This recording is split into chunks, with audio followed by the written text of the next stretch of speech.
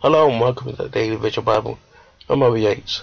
This is it, the last chapter of Deuteronomy, the last we see of Moses as a fellow mortal man. This is the chapter where we truly do say goodbye to somebody we have travelled with for such a long time now.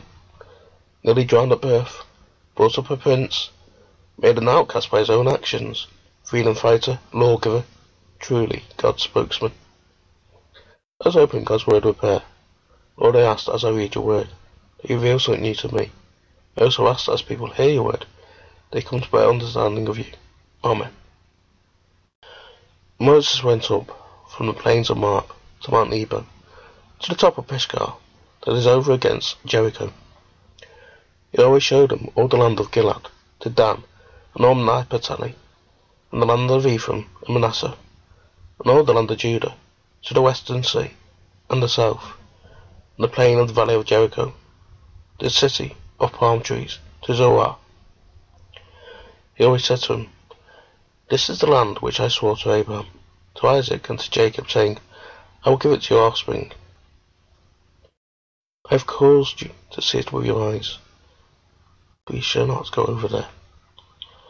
So Moses, the servant of Yahweh, died there in the land of Moab, according to Yahweh's word.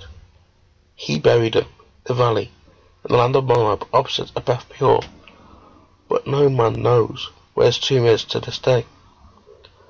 Moses was 120 years old when he died.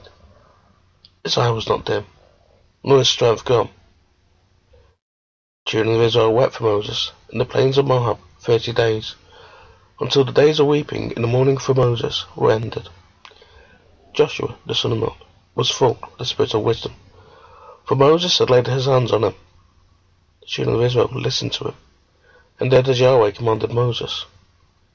Since then, there has not arisen a prophet in Israel like Moses, whom Yahweh knew face to face, in all the signs and the wonders which Yahweh sent him to do in the land of Egypt, to Pharaoh, and to all his servants, and to all his land, and all the mighty hand, and all the awesome deeds which Moses did in the sight of all Israel.